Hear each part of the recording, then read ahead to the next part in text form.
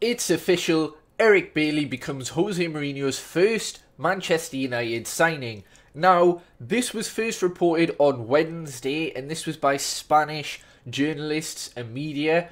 I think it was Spanish, yeah. And then within 5 days, we've signed him. The English media didn't have a clue until Spain reports came out, so it's another one of these signings, a bit like Martial, that no one just knew about. So anyway, he's 6'2", 6'1" or 2. I know that. He's a centre back. He's 22. He's very, very strong. He's aggressive. He's brave, and he's not afraid of a tackle. He's good in the air, and he's pacey.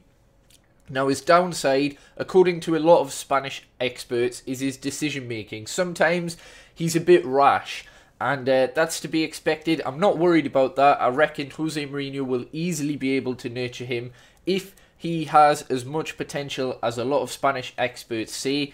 Then I'm sure Jose Mourinho will be able to unlock that. He's had some very good games. Obviously, he's made some mistakes. However, Sky Sports showed that Fernando Torres won, for example. But he's raw. He's 22. He's young. He played for Villarreal, who did very well last season. He was the replacement for Gabriel Palasta, who went to Arsenal, obviously. So we'll see what happens with that. But you know, I'm excited. It's a centre back that no one really knows too much about, but we've signed other centre-backs that no one knows, such as Nemanja Vidic, and he's turned out very, very well. Obviously, that's like the best of the best, so we'll have to wait and see how he develops, but I'm confident. Mourinho usually can pick out good young centre-backs. You look at Rafael Varane, you look at Kurt Zouma for Chelsea. He's got a good record of doing so. So I'm excited, and I reckon Jose Mourinho can eradicate the problems with his decision-making and things like that. Like, he seems as though, as I say, he's a bit rash. He picks up a number of cards,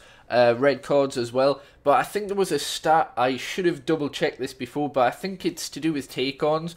And he got like taken on less than any other defender in La Liga. Like not too many got past him because he tackled them or fouled them sometimes. But yeah, still, that's incredible when you think Godin, Piqué, Sergio Ramos, all of these defenders are in La Liga, and he had the least amount of take-ons against him. So, you know, there's definitely potential, and I'm excited. And I do not think this is going to be our only defensive signing. Man United posted 5 facts about Eric Bailly, and in the last one it said that he can play right back.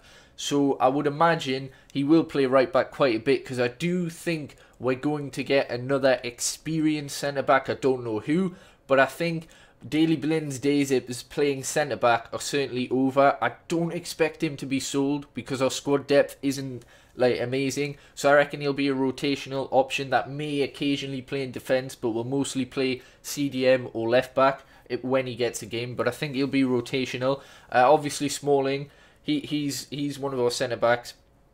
He's like the only one we've got who's actually performed last season as a default centre-back. So I think he'll be safe under Jose Mourinho. 6'4" as well. And Mourinho likes his tall defenders. But I think we'll get one more, because we'll need 3 centre-backs, like default centre-backs that can actually do a job. And Eric Bailly looks as though he's going to be one. Chris Smalling another. So we'll see if we do sign another one. But for now, this is our first signing.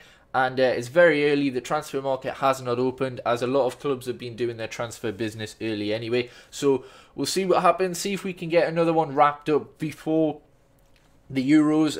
In my transfer rumours / roundup, which I'll bring out later today, I'll talk about the Zlatan latest reports, as well as other things, obviously. So make sure you stay tuned for that. Hopefully you've enjoyed. Subscribe if you haven't already. Like the video. And yeah, peace.